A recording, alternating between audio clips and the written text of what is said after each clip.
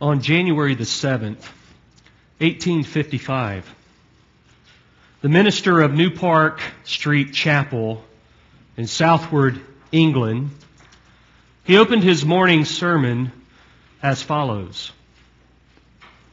It has been said by someone that the proper study of mankind is man. I will not oppose the idea, but I believe it is equally true that the proper study of God's elect is God. The proper study of a Christian is the Godhead. The highest science, the loftiest speculation, the mightiest philosophy which can ever engage the attention of a child of God is the name, the nature, the person, the work, the doings, and the existence of the great God whom He calls His Father. There is something exceedingly improving to the mind in a contemplation of the divinity. It is a subject so vast that all of our thoughts are lost in its immensity, so deep that our pride is drowned in its infinity. Other subjects we can compass and grapple with. In them we feel a kind of self-content, and we go our way with the thought, "Behold, I am wise."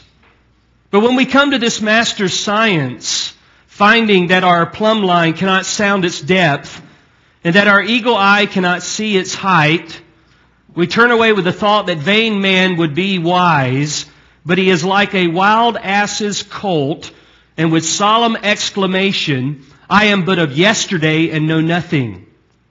No subject of contemplation will tend more to humble the mind than thoughts of God.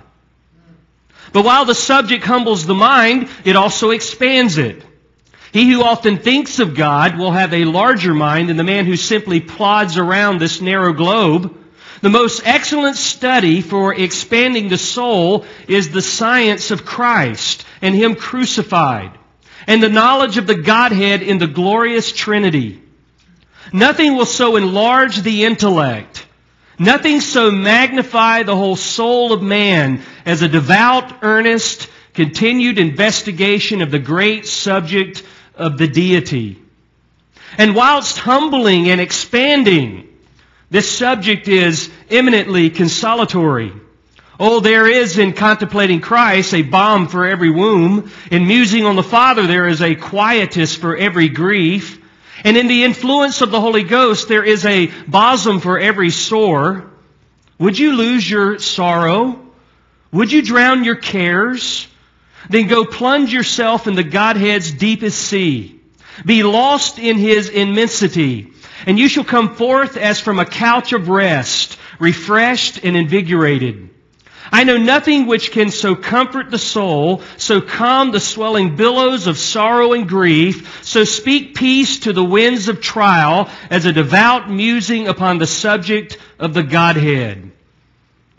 And it is to that subject that I invite you, as he says, this morning.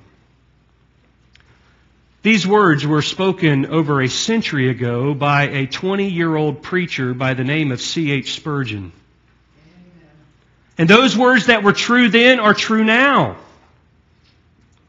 But the human dilemma is that man does not want to engage in the most excellent study for expanding the soul. Nor does he want to contemplate Christ and Him crucified and the knowledge of the Godhead in the glorious Trinity. See, man's desire is that he wished that the God of the Bible did not exist at all. And he would rather have the God of his own making. Erwin Lutzer, in his book, 10 Lies About God, he writes this: I believe in God is perhaps one of the most meaningless statements we can make today. The word God has become a canvas on which each is free to paint his own portrait of the divine. Like the boy scribbling at his desk, we can draw God according to whatever specifications we please. For some, He is psychic energy. For others, He is whatever is stronger than I am. Or an inner power to lead us to deeper consciousness.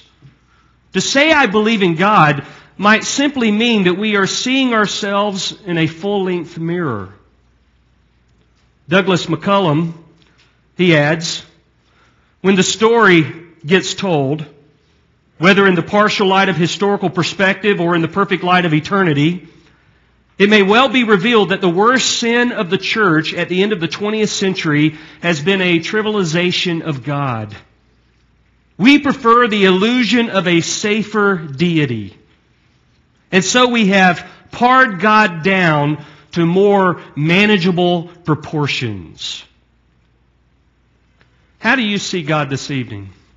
Do you see Him as a safer deity? Or do you see Him as a God of more manageable proportions? Well, before you answer that question in your mind, listen to how He is viewed throughout society. Some people see God in several ways, and one of those ways is they see Him as an eager bellhop. He's always there when you need Him. He carries your baggage. He never argues with you because you're in charge. And His only responsibility is to make you happy. And when all He gets from you is basically a smile, a thank you, and if He's lucky, He gets a tip. Some don't see Him just as an eager bellhop. Some see Him as a stern school teacher whose destiny, it seems, is to ruin a year of your life. He's the ultimate record keeper who monitors all your activities. He gives all the hard tests just to see His students suffer. And He wants and He demands, but He seemingly never gives or encourages. Well, maybe not a eager bellhop or a stern school teacher. Some see Him as an impersonal scientist.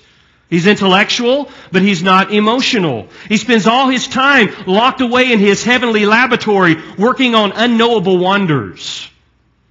But some even see Him as a clever magician who must always work through signs and miracles and wonders. And if there's no manifestation of power, they conclude that God is really not involved. You know what Jesus said about this? Matthew 16:4. A wicked and a perverse generation seeks after a sign. Well, some see Him as a heavenly grandfather whose presence is acknowledged, who's visited occasionally, who smiles and tells them that He loves them when they misbehave. And then finally, there are those that see Him as a Mr. Fix-It. And to view God merely as a Mr. Fix-It just makes Him worthless for anything else. He's great when you're in a fix, but unnecessary when everything is going well. See, to view God in this way is painting your own portrait of the divine, as Erwin Lutzer says. And to do that is nothing short of idolatry. See, to view God in any way or any manner other than what is revealed in the Bible is idolatry. See, contrary to popular belief, idolatry is more than bowing down to a small figure or worshiping in a pagan temple. According to the Bible, idolatry is thinking anything about God that isn't true or attempting to transform Him into something that He's not. That's idolatry. So for us to understand God, who He is and what He is like, we have to come to the only source that reveals that, the Bible. And yet again, many people don't want to come to the Bible. They want to try to figure that out on their own.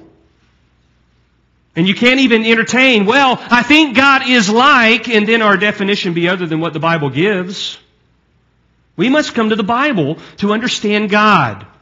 And I use the term understand only to mean that such is only possible with the illumination of the Holy Spirit.